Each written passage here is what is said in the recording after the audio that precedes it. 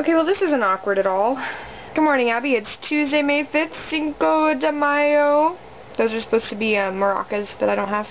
And we've been tagged to do the naked vlogging challenge. Yay!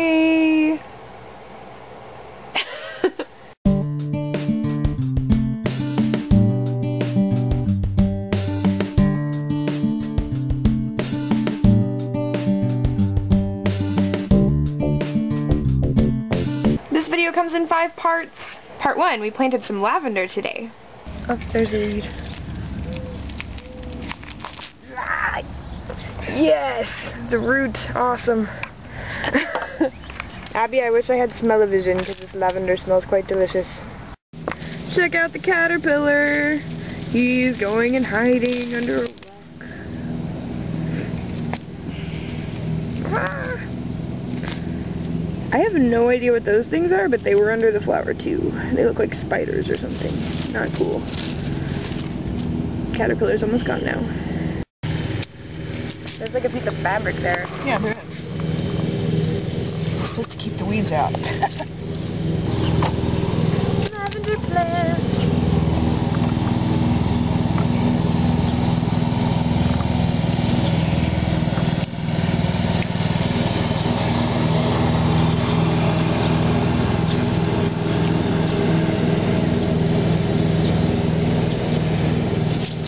Ta-da!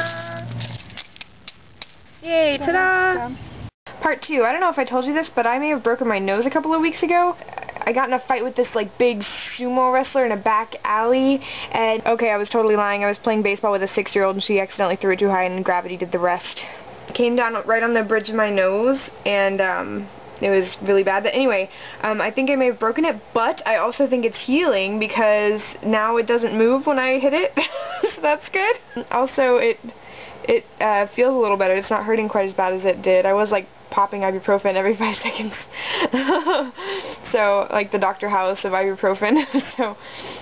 So it's getting better now, so that's good.